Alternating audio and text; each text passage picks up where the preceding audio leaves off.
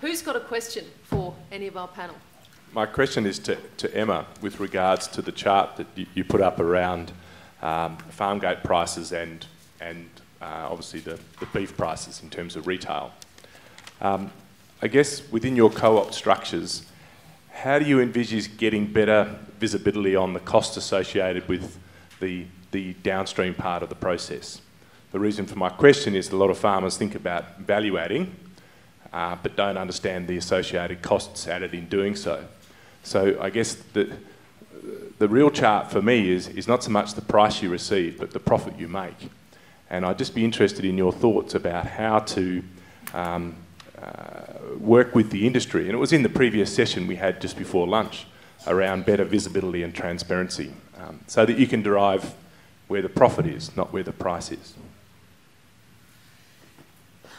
Thanks for your question. I certainly don't have all the answers, but I'd just like to make a couple of points. The model that we're looking at is being driven by the ground up.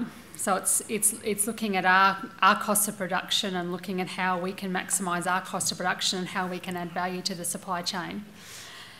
So I guess that transparency in costs is a part of that. So us being clear on what our costs are and being able to talk about those and be transparent about what those costs are, and being realistic in how we're adding value. So I think for that to be a reality, it's got to be about the relationship, and it's got to be about how you're adding value to the supply chain. So, how that happens would depend on where you're at with the relationship you have with the processor or the person doing the value adding, but I think it does come back to shared value and being able to drive that. But I think, we're realistic in that that's not how we currently do business. There isn't a huge amount of transparency in the supply chain around costs. So I guess that the first focus for us is being realistic about our own cost of production and how we can maximise those through collaboration, and then looking at how we can work with others in the supply chain to help them with their costs and vice versa. So, it's not something that's going to happen overnight, but I think it's something that we're working towards. And I think the better handle we have on our data and how we're adding value, the more leverage we can have with others about, how we're enabling them, through what we're doing. And Emma, I'm just caught up with Mick Keogh at the ACCC, his report into the beef industry and push for transparency, I suppose, more transparency on the processor's side. Is that going to make a lot of difference for you, do you think? Probably not. I think processes will only be more transparent when there's value in them being more transparent. I guess there can be laws around that. They can be made to do certain things. But if you look at the US example, there is sort of a lot of laws in the US to enable, greater price transparency, and there's all sorts of stories around, how useful that information is. So I think the law and government can only do so much, and the other component of is about people working together and looking at how they're adding value to each other, and through that relationship comes greater disclosure and more transparency around price. All right. Anyone else? Yeah. Jenny O'Sullivan here. I'm just interested, it's fantastic to hear the innovation, whether it's through co-ops or digitally. I'm interested in how this innovation can lead to more regional development. You're in remote areas in Australia, the economic value of agriculture, but as we innovate, where are the opportunities for regional development?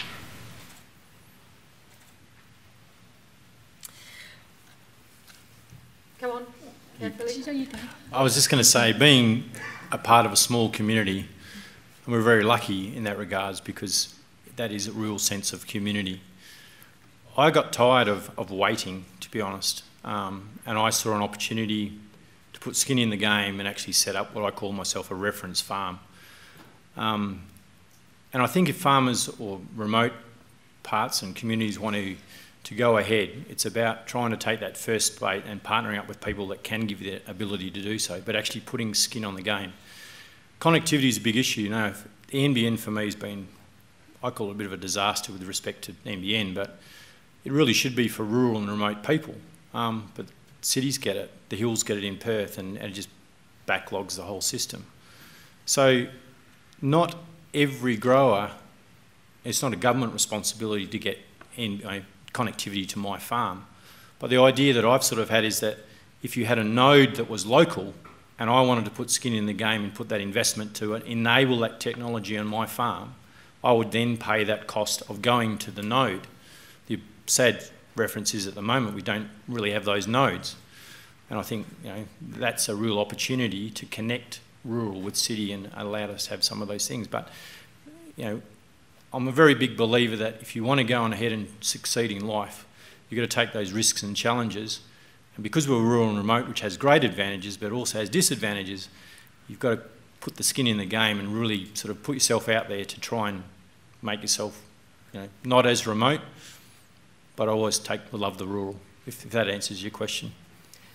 The actual structure of a cooperative, presumably, if it works, will keep your smaller family farms going. Now that must in itself add to keeping regional areas rural areas alive, would it not? Yeah, absolutely, and I think that's what's great about the cooperative model is it can work on all sorts of scale. So you've got the largest cooperative in Australia, CBH, or you can have a small community preschool cooperative, or it can work on so many levels. It's about shared meaning, a compelling need, and the ability to drive shared value. And I think by us being innovative on farm and driving profitability, that the flow on from that for our communities and for our regions is there. So I think our approach is similar to what Darren's saying, is not waiting for others to do it for us, but rather looking at ways at how we can drive that opportunity ourselves.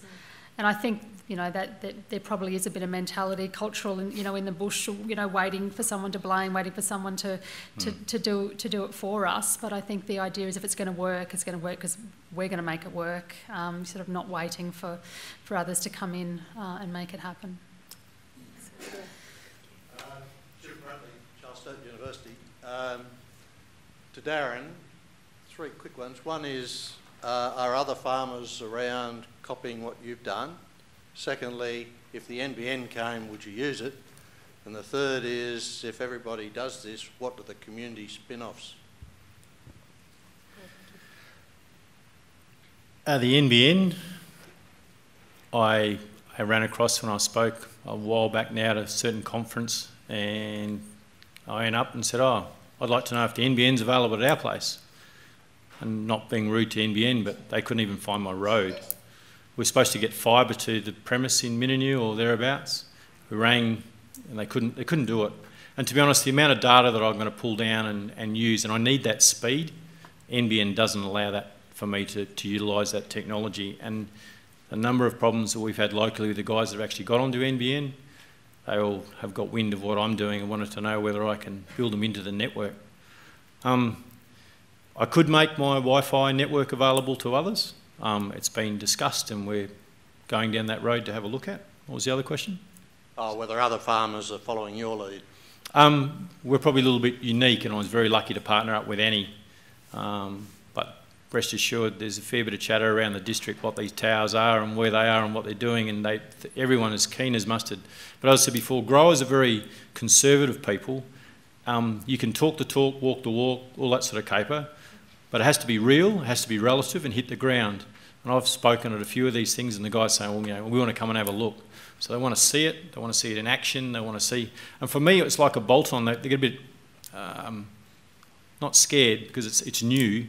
I said, digital agriculture would be as simple as just having a rain gauge in the backyard, one rain gauge. You can then go to one moisture probe. So you can bolt things on. You don't have to have the Rolls Royce of the system. But no, it's certainly... Big data for me doesn't really mean a lot in some regards. It's more about the digital agriculture and making tools and making more effective use of those tools. Terrific. Tom, one for you. Your graph that you put up from the survey, which you said surprised you, which is in good times, the difference between good and bad farming, and how the less successful farmers spent up, and how that was Is that right? Did I get the Yeah, right end of the stick? that's right. So that's rather different then from, say, farmers who would do exactly that with temporary water, because when water's cheap, you just go spend, spend, spend, and you're making lots of money because the level of spending, obviously, it's worth it. Whereas you're saying the sort of spends that they were doing was simply not efficient for them in terms of the profits they were getting. Well, so I'd say in this case, this was broadacre cropping, so there's no irrigation in play here. And what we were really looking at was things like fertiliser and chemical use. So, yeah, what it was showing was that for those people that were previously applying sort of relatively low level of inputs, suddenly changing your system and applying a whole lot of inputs because it's rained a lot more wasn't necessarily helping them, or wasn't necessarily as beneficial for them as applying those same inputs was for the guys that were doing it consistently and had a different production system. So I suppose the message from that was that the use of inputs, you know, does change over time, but it shouldn't necessarily throw your whole system out because the weather's changed. Yeah, yeah. And Emma, one of the things that came up in the session just before on cooperatives was that when it came to spending up on things like data and data mining and that sort of thing, that was the old problem that the cooperative had, that they didn't, because they were small, have the capital to invest in the future. Do you think you're going to come up against that sort of challenge?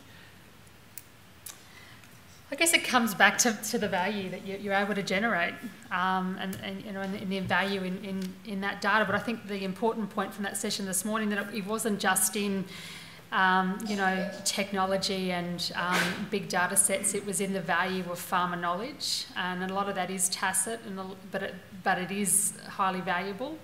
And I think, you know, producers working more collaboratively, you know, can leverage a lot of that knowledge that we all know is out there, but it just needs to be coordinated in a bit more of a standardised approach. So I don't think it's necessarily about huge data sets and you know, huge examples of connectivity, but even at a regional level, you know, utilising that knowledge and standardising systems and processes in a more coordinated way. Right. Other of the room? Yeah.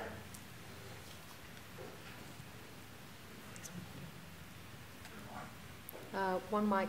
If you could trail it back that way, that'd be great. And there's one mic. There's a lady here, actually.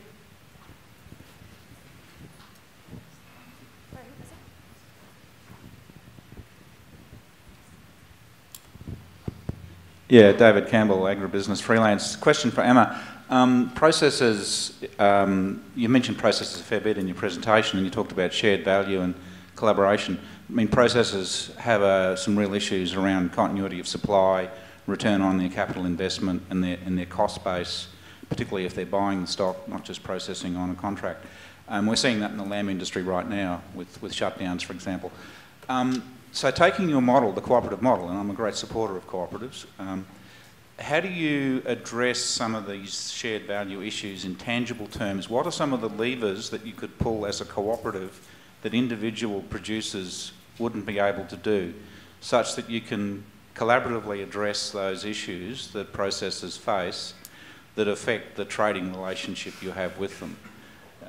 You know, what are some of the tangible things that a cooperative could do that individual producers on their own wouldn't be able to do? Well, I think the first one today is about numbers. It's about volume and continuity, and I think that's a real. There's some real leverage around that at the moment, given the short supply that we currently have. And then from the other one that goes with that is quality and consistency, being able to deliver what you promise, you know, day in, day out. And then I think I talked about a range of other benefits that I think things like, you know, efficiency in the supply chain, you know, reducing, you know, selling costs, being able to reduce, you know, improve transport efficiency, being able to improve processing efficiency, and then on top of that some high value aspects like, you know, the transparency, the story, the branding, the provenance. But I think the first two, the most important two, are being able to have volume. So scale and continuity around that volume, and then the consistency of what you're delivering. And I guess I just make the point that, you know, I think there are a lot of producers out there that are looking at, you know, branding their own product and custom killing, and there's also a lot of, you know, particularly Chinese investors looking for, looking to work with supply groups. And I think, those are obviously great opportunities, but I also think there's an opportunity in just working differently with our existing processes and looking for where we can get some shared value rather than sort of going out and trying to do everything ourselves, which is obviously not an easy strategy. What about the tricky issue of how you share the risk and the arbitrage, which we've seen in other agricultural industries where producers and downstream players have been able to develop some relationship of sharing that? What would be required in your industry for that to be applied? Because that seems to me to be one of the big tricky issues, so that you can do this over time, not just at specific points in time. Yeah, I mean, it's a great question, and it's not the way we traditionally operate, so there is going to be some hurdles to overcome there. But I guess we've got a shared interest in making it work, and that processors need cattle coming through the door. They need quality cattle coming through the door.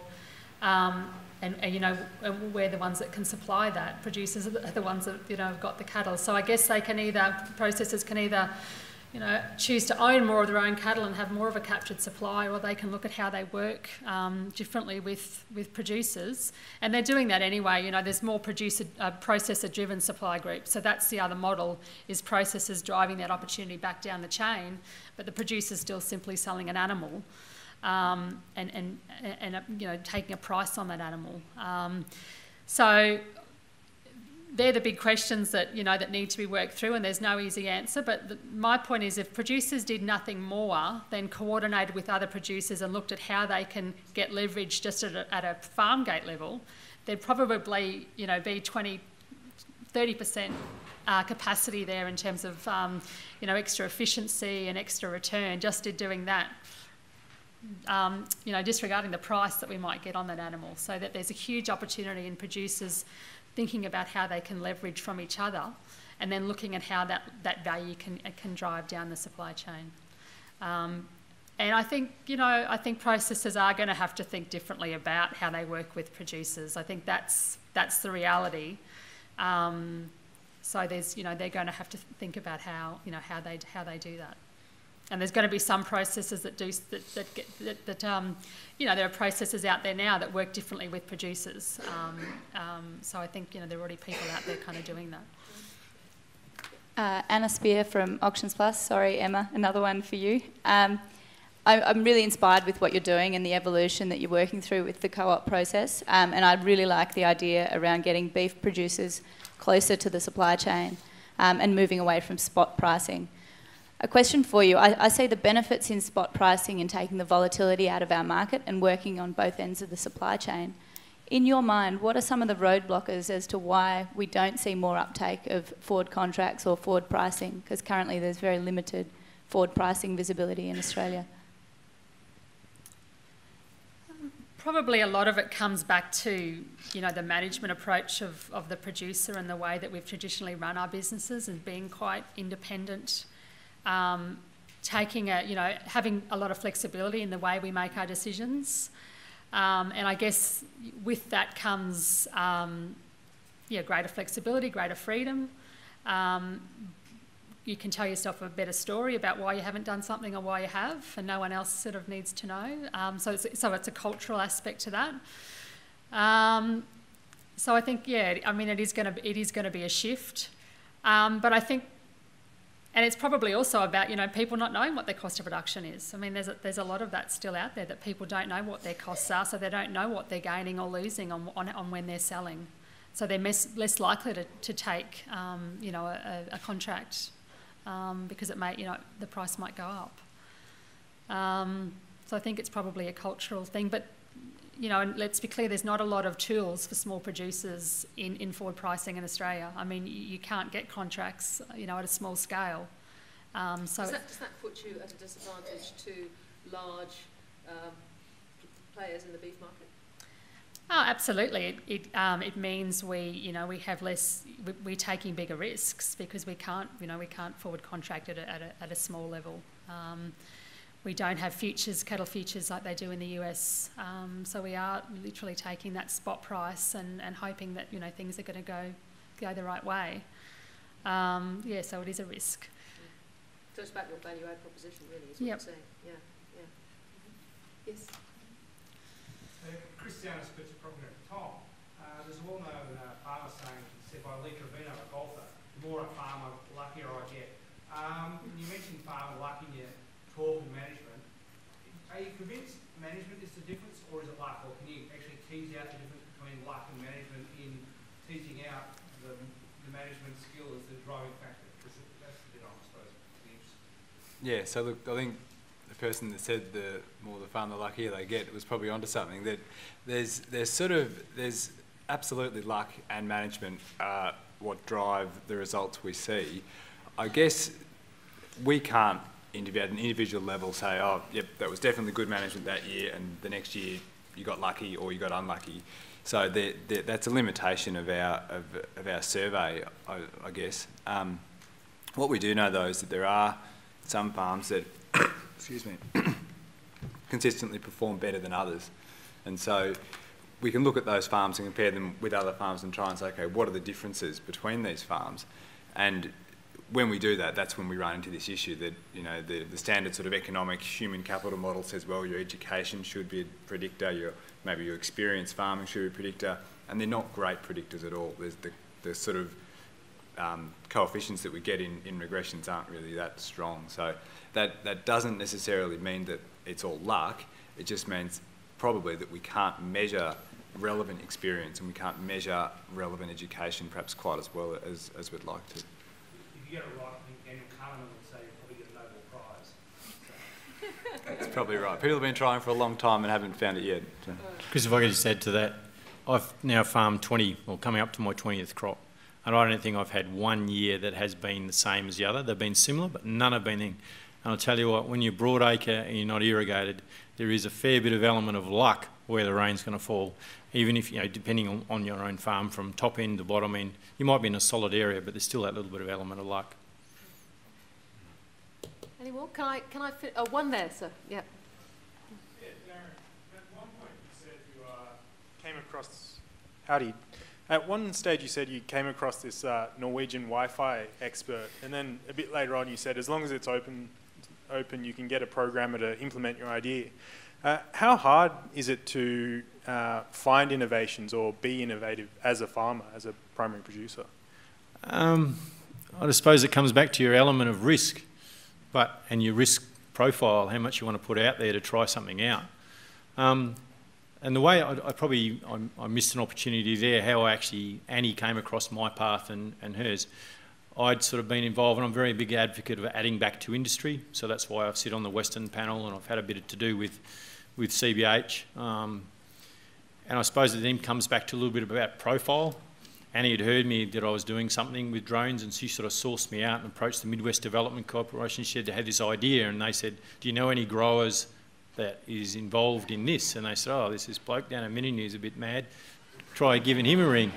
And when we spoke, we had this understanding, and, you know, she suddenly realised, and Annie's very big on transparency, trust, and all that sort of stuff, which are really good business principles when you're working in a partnership. But with open source, Annie's very an advocate of having that open source ability, so you're not locked in, and that gives you that interoperability perspective by not paying a software locking into a program. So by the way of the use of APIs and all that sort of stuff and making it interoperable, that little Origo box, it's an open source thing, so anybody can get into it, but you need certain protocols to activate it, etc. But you're not locked into any fixed price contracts, paying a $6,000 or $1,000 a year for this program, and that's where that open source sort of thing comes back through. And, you know, you can have things open source and just sends a little signal, and as long as you're reading the same lines, you can make use of that data. Well, on that note, Darren, I think I will close it. It was absolutely fantastic to hear both of your stories. A lot of fun and a lot of hard work, I think. Thank you. And thank you to Tom as well. Thanks very much, everyone.